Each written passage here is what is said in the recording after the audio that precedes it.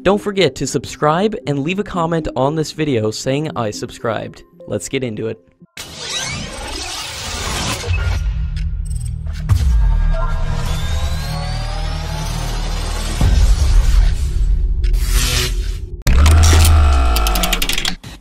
The indigenously developed Kaveri engine was supposed to power the Tejas light combat aircraft, but with the delay in the program and the depleting squadron strength of the Indian Air Force, the Tejas fighter jets were fitted with the General Electric's F404 afterburning turbofan engine.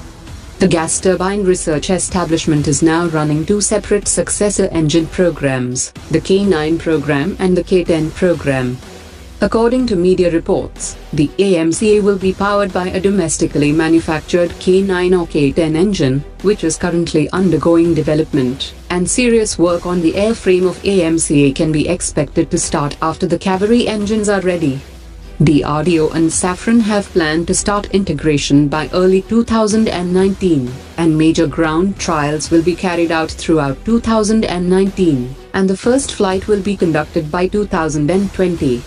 A derivative of the Kaveri engine will also be developed to power India's unmanned combat air vehicle. The long-delayed FOC certification of the Tejas light combat aircraft is just a few flights away for the program, and the aircraft has a crash-free developmental flight program, which deserves great appreciation for the entire team. While in the development of contemporary fighter jet even by advanced countries, aircraft have been lost while going through developmental trials, and it's a rare feat that India's Tejas program will achieve its final full operational capability certification without any incident in its entire developmental cycle. According to latest media reports, the cost of each BrahMos system is more than 30 crore rupees, and the high price is preventing the armed forces from ordering more of these systems, and they are finding it difficult to invest in the further development of the system in view of its high cost. The Indian Army and the Air Force wants BrahMos Aerospace to reduce down the price of the system to make it more affordable for both internal and external markets.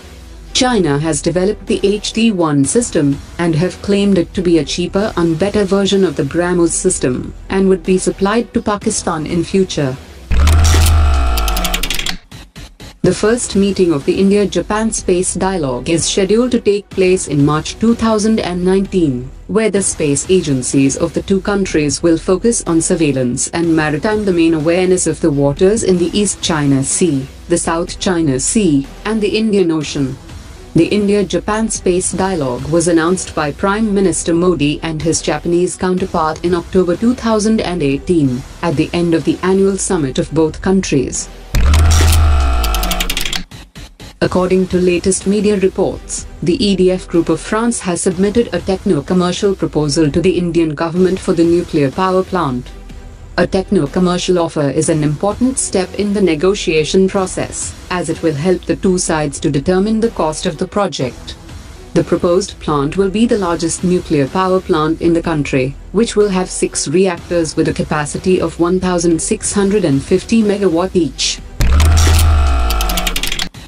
According to latest media reports, India has formally took over operations at Chabahar port, and Iran handed over the port during a first meeting of the follow-up committee for the implementation of the Chabahar agreement between Iran, Afghanistan and India.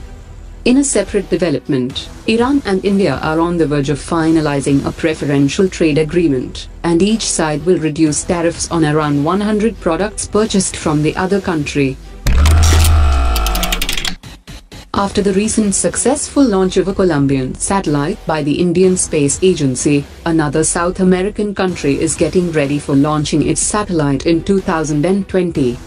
A representative of the Brazilian Space Agency has said that the launch of Amazonia 1 satellite with PSLV in 2020 is confirmed, and it will be its first satellite for Earth observation.